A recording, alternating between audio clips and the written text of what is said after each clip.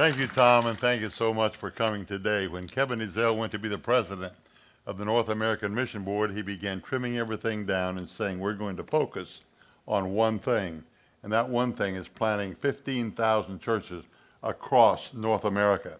I believe it was a tremendous strategy. In 1962, God was dismissed from public life in America. The Supreme Court made the worst mistake in the biggest in the history of the American judiciary and asked God to leave public life. God is a gentleman. He stepped out. Since then, everything has deteriorated. Colossians 1:17 says, all things hold together, stick together in him. And when he's taken out, it all goes down. Name one thing in American society that's not deteriorating. The home, the government, the economy, morals, media, education, everything. It's all in collapse and all near decline. The great influence centers of America are all outside the Bible Belt. Industrial, political, media, moral, entertainment, everything. They're all outside of the Bible Belt. The result has been devastating. Gay marriage in America is now legal in 8 states. Gangs are the new family. The home is in deterioration. Our children are shot down in schools. 80% of young adults cohabitate today under age 30 before they marry, if they marry. By the time a young adult has reached the age 21, they've seen 21,000 times that the first kiss is dissolved to the bed on television and movies, and 23 murders before their very eyes. The only answer the government has to gangs and problems and shootings in schools is build more penitentiaries, hire more policemen, make tougher laws. I heard a discussion just last Friday on Fox Network about how many policemen, whether we need 1 or 2 in every public school in America. The answer is not how many policemen you have in schools. The answer is how much Jesus Christ, gospel, prayer, and 10 commandments you have in schools. When we took God out of the public life in America, everything began to deteriorate. If a train is going through town and some guy on the train stealing apples off the train, you send him to Harvard and give him a $64,000 education, that would be probably per hour, not per year. Now turn him loose on society. He won't steal apples off the train. Now he'll steal the whole train. If your faucet's running over and the sink is stopped up and all you do is get a mop and a bucket, you're making a big mistake. You must turn off the faucet at the source. And nobody out there gets it. Educators do not. Politicians do not get it. Nothing works except the life-transforming power of Jesus Christ. We have the only answer right here in our hands. Sadly, however, everything in America else is in decline that should not be. The church, 81% of Southern Baptist churches are plateaued or declining. 18 of those 19 percentage points that are declining are growing because they're not declining, are growing because they're trading members. 1 in 100 Southern Baptist churches is growing because they're baptizing new converts. Think of that.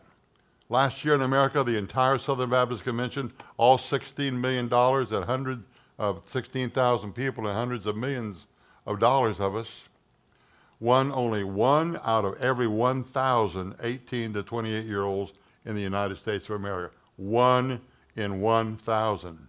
7,000 of our churches baptized no one last year.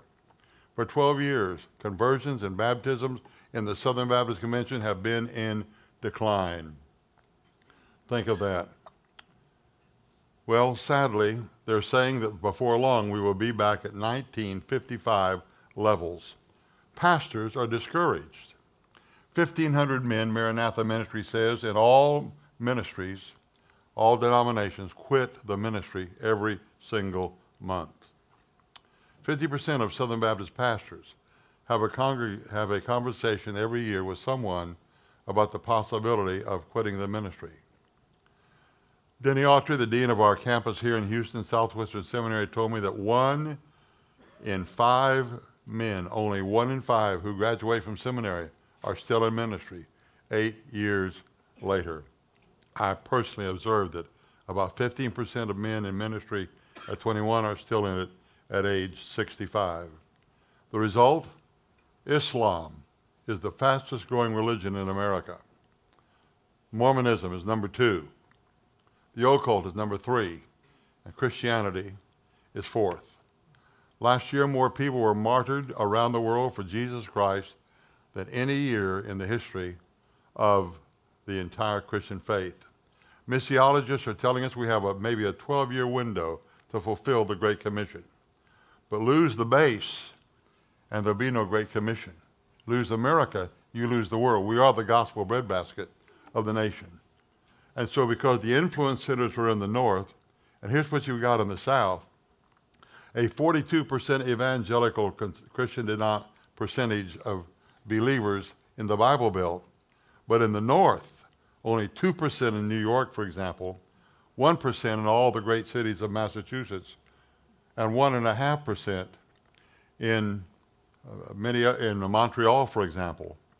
There's no other answer except to change the north and start churches there. The influence flows downhill. We've got to do it, and it must be our priority, and I'm excited to be a part of that. The Southern Baptist Convention is the largest, best financed, best organized, best trained entity in the history of the Christian faith. We have the troops, we have the know-how, we have the boards, we have the people, we have the money, we have everything. And we have the answer right here in our hands. Nothing else works. If this is not the right strategy, somebody needs to tell us what it is. It's time to send in the Marines. I had the opportunity to speak at the Atlanta conference of NAM, of Send North America. We're doing 5. The next one's in Prestonwood in July 29 and 30, to about 2,500 young church planters. They were ready to storm the beaches and charge the gates of hell to plant churches across North America. There's fire in their bones, and it's coming from men and women like you who, by the Spirit of God, are spreading the word about what's going on and helping us to get it done. And America is ready. My own son-in-law had 7,000 people at a church in North America in Omaha, Nebraska on Easter Sunday. He left our church in Houston running 1,800 to plant a church first before that in Pueblo, Colorado. That is the capital of the occult. They started with 3 couples. Today they run 1,400 and they planted 5 churches out of that. It can be done. Jim Cymbala in New York, and Bill Hybels in Chicago, Rick Warren in California are all preaching to 25 and 30,000 people every Sunday morning. And America is ready. Not only is America ready, and the world is ready. Around the world, the evangelical church is growing faster than the birth rate in Catholic South America. The rate of the growth of the church is so fast in Africa, they're saying if AIDS doesn't destroy Africa, the entire continent may be Christian by the year 2020. The IMB recently made an interactive website to try to reach young Arab people and get their attention. There are 500 million Arab-speaking people in the world. The response was overwhelming. You ready for this? They had 763 million hits in 1 year. They said every time there was a riot, every time there was chaos in an Arab country, the numbers spiked through the roof. And they are into social media like crazy. This is the answer. We have the answer in our hands, and the world is indeed ready. Yes, I know it's very hard. Many of our churches are in decline. Many of us are hurting right here in Houston, as well as the cities that are listening on this on video across the South. How can I get my people to go? How can I send my money? How can I urge my men to leave when we're drying up here? How can we send our money when we can't pay our bills here? Lose the base and we lose the world, and we have no base from which to win the rest of the base. Well, let me tell you a story that may help. In 1969, the First Baptist Church had fallen on hard times. The second oldest Baptist church in all of Texas was considering disbanding. Then God began to turn things around. They had a $300,000 budget they could not meet. Mop buckets and hymnals were stored in the baptistry because we hadn't baptized anyone in nearly 2 years. Helen McCullough was the only person in 45 years that had gone into full-time Christian ministry. And the church was in serious, serious trouble. Fast forward 44 years later, the leadership of David Self, Pastor Greg Mott, to this very moment, God has turned things around. Now today, since that time, about 18,000 people have been baptized. The budget is $24 million a year and is exceeded. 800 people to 900 people were ordained, went to seminary, and have gone out of this church into full-time Christian ministry. God has done great things. Now, how did that happen? How do we get to where we are? I want to tell you some reasons quickly. Number one, vision. Aristotle said, give me a place to stand, I can move the world. The most important ingredient in any decision is not what is, it's what can be, the potential. John Kennedy said, some people see things that are and ask why. I see things that are not and ask why. Why not? We saw the First Baptist Church as having an influence in the city that could pump life and encouragement and example and give ourselves away to all the other churches. And that started the whole thing. We built a prayer altar of about 80 to 100 feet around the front of the church. Focal point of the services each Sunday morning. Prayer was the second thing. Was 5 to 10 minutes. People would come, the deacons would pray with people at the altar. We built a 24-hour-a-day prayer room and threw away the key. Around-the-clock prayer meetings often were held. Wednesday night Bible study, 30 minutes of teaching, 30 minutes of prayer, prayer, prayer. Number three was hard work. Our staff knew what it meant to come to church early, roll up their sleeves, and go to work.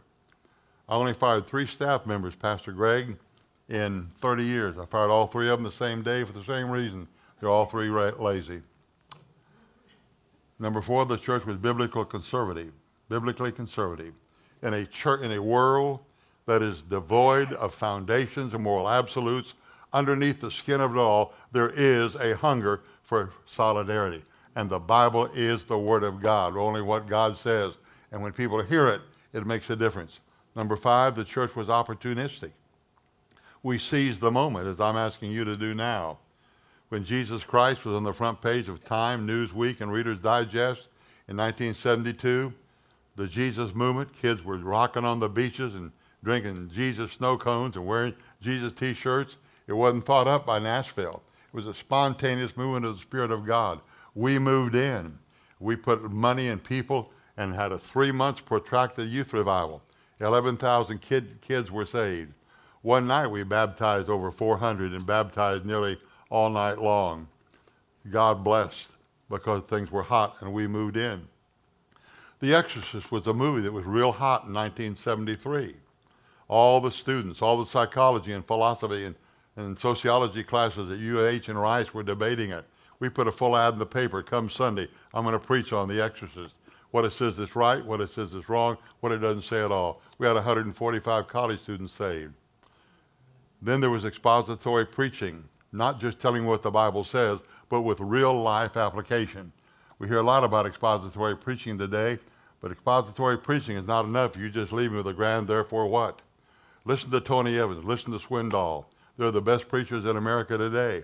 And they all finish each point with a life application principle. It's talk that can walk, how this preaching applies to real life.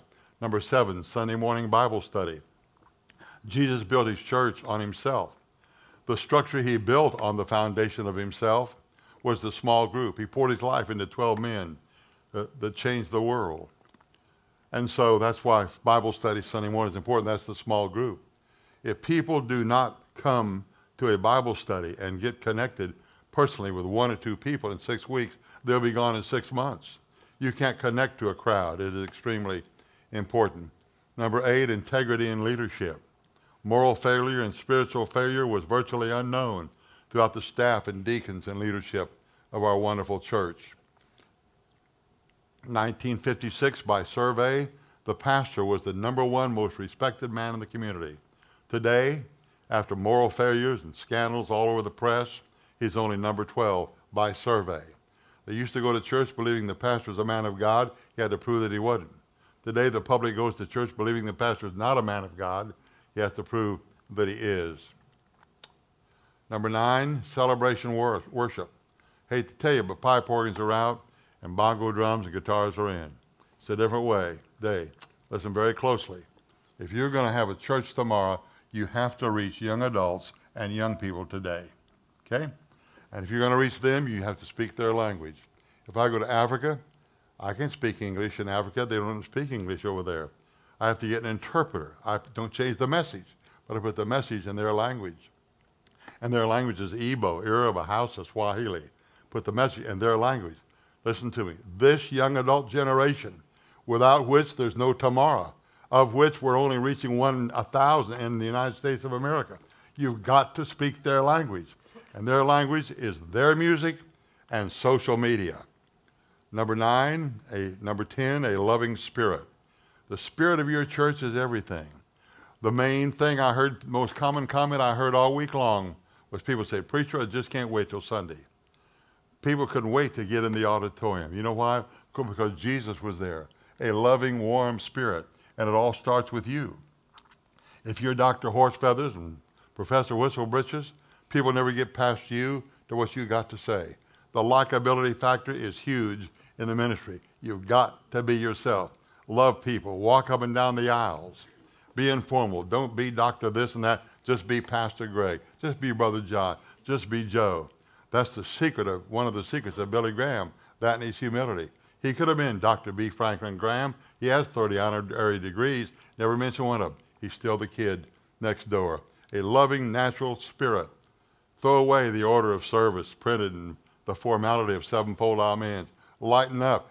If you want people to walk those aisles, you create a fluid atmosphere with the music, with the spirit, with the preaching, with prayer, because you cannot hatch eggs in a refrigerator. Number 11, unity. John 17, Jesus said 5 times, praying for us, may my people be one, in order that the world may believe I came from you. See, the world doesn't read the Bible, but the world reads us. We're the body of Christ, joined to the head in heaven. When we get together in honor and love, preferring one another, each consider the other more important than himself, no agenda but Jesus. Jesus is recreated in a healthy whole body, and that attracts people. When Jesus was here, he was in one body. Women adored him. Men would die for him. Little children called all over him. Today, Jesus Christ is here in a different body, a bigger body. That's why he said, it's what I've done, you'll do, and even greater things. So when the church is in harmony and unity, not fussing over little dinky stuff, not voting over every little light bulb, and having raucous business meetings, that healthy whole body draws people to Jesus Christ, and it is essential to the blessing of God on the church. Number 12, state-of-the-art buildings and relevant marketing. Now, I want to be very clear about this. The outside of the buildings is not a critical issue. As long as you got current sharp day signage, nicely landscaped, and keep it fixed up, keep it painted, the outside doesn't matter. But what happens inside those buildings is very, very important. You come into church. If your church looks like the 50s, these young adults are going to think you're from the 50s, and they're going to say bye-bye and pass you right on by. We have always made a major emphasis, as you see, walk through the lobby, walk around to a state-of-the-art building, and you can do that less expensive than you think. Number 13, a philosophy of reach the children, reach the parents. Think about it. McDonald's, I fast forwarded, McDonald's has built the world's largest food chain, and what have they built it on? Great hamburgers? Well, personally, I think there's a lot better hamburgers other places. They have built it on fun, happy meals, good times, slides and swings, giveaway.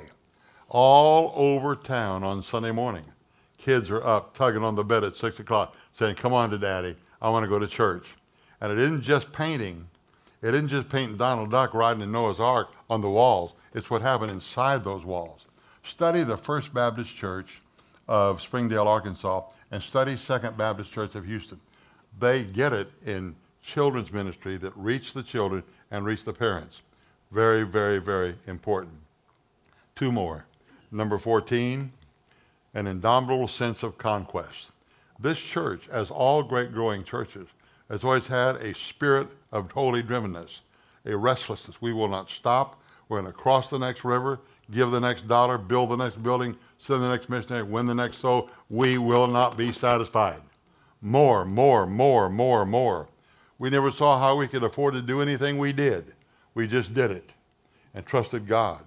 You don't come to the waters, the Red Sea, and look in the water and see if that thing had ever split, I'd get in it. Moses said, stand still, boys, and see what God's going to do. We're going forward. When the commitment to go forward is made, then God gives the provision and the water split.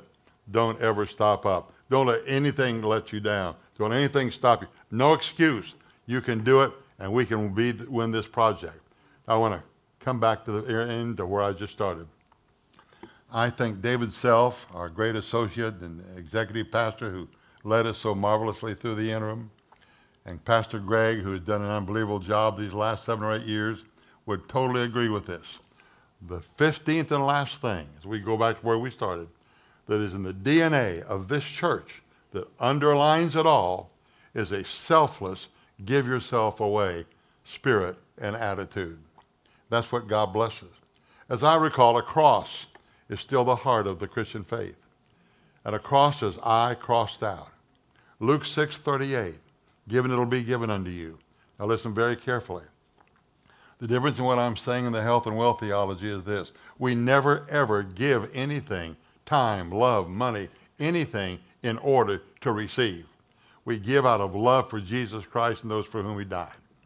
But it is true that when you do that, incidental to the giving, you do receive. I want to tell you about how this church became a give yourself away church. And I believe that's the great reason for God's blessing on this church beneath the surface of all of these other 14 things. And that's what I'm asking you to go home and do in your church. That way you see, when you give, you receive. The more you give in people and money, the more God gives back to you. It's a win-win for you. It's a win-win for the kingdom. It's a win-win for the gospel. It's a win-win for North America. Tell your story and we'll be through. About 1982, the director of Union Baptist Association came to my office. Said, Brother John, you're the pastor of First Baptist Church. You got the name First on the church, and you need to lead us and help us. I said, the answer is yes. What's the question? He said, we've got 67 churches in this association. They're dying and declining that will close their doors in 1 year. My heart went out. I love those little churches. I came to those little churches. I preached 5 years before I ever saw 200 people together in one place at one time. I said, we'll help. Get them together. 3 weeks later, we had a breakfast in this room. They were all bivocational. 65 of them came. I said, what do you need? They said, money and people, money and people, money and people. Immediately, on the church envelope, we changed the places you box, the little boxes you check for what you give. Not just budget, not just building, a third one, local missions. So all of our adult Sunday school departments adopted one of those missions. Just what you saw today about the Fourth Ward. We started putting money out there, mowing lawns, giving out food, knocking on doors, building baby beds, painting buildings, helping them.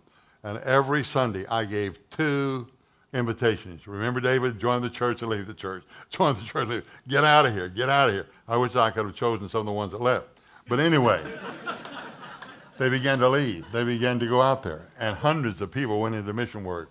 Can I tell you something? The day I retired, the church gave me a scrapbook with the names of 800 of our people that had gone to seminary, been ordained, went into full-time mission field ministry.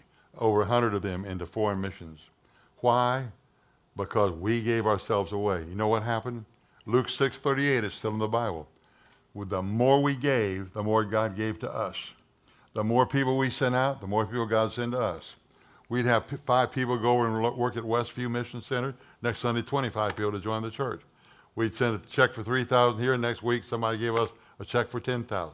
It happened for 30 years. It's happened for the last 8 years. I'm telling you that it does work. If you can get the vision, you can see what God is doing, that this is the strategy, and go home and give yourself away. We'll not only meet the goal, but I promise you, your church will grow. Your ministry will be blessed. God will pour his church life out on you. The DNA of this church is selfless, give yourself away. Last, fall, our pastor began preaching through the book of Acts. God burdened his heart with a church planting ministry.